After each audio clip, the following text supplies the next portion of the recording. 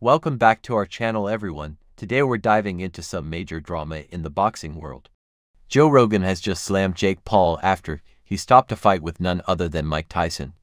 Stay tuned to find out all the juicy details and what this means for the future of boxing.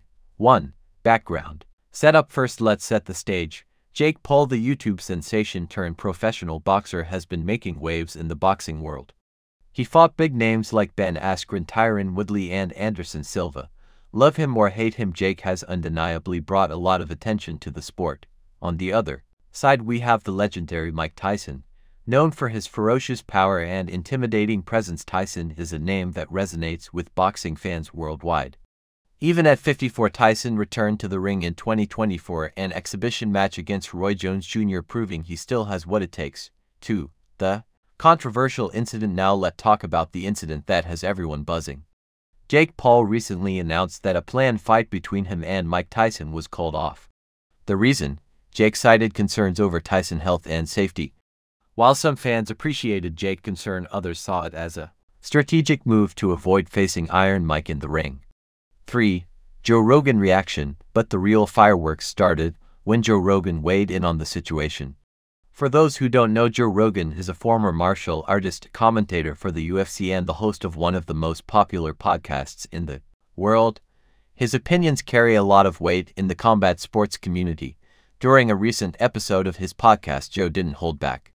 He criticized Jake Paul for stopping the fight, calling it a cop-out and questioning Jake's motives. Joe expressed his belief that Jake might be dodging the fight because he knows the risks of stepping into the ring with a legend like Tyson. 4.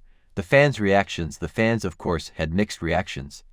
On one hand, some people supported Joe Rogan take, agreeing that Jake Paul should have followed through with the fight. They argued that it would have been a true test of Jake's skills and bravery. On the other hand, there were those who defended Jake, praising him for prioritizing health and safety over spectacle. They pointed out that Mike Tyson, despite his legendary status, is no longer in his prime and that it might not be wise to put him in such a high-stakes fight. 5. The bigger picture. This incident brings up a bigger question about the state of boxing today. With the rise of celebrity boxing matches and social media influencers stepping into the ring, the sport is evolving in ways that traditionalists might not have anticipated. That's it for today's video. What do you think about Joe Rogan? Comments.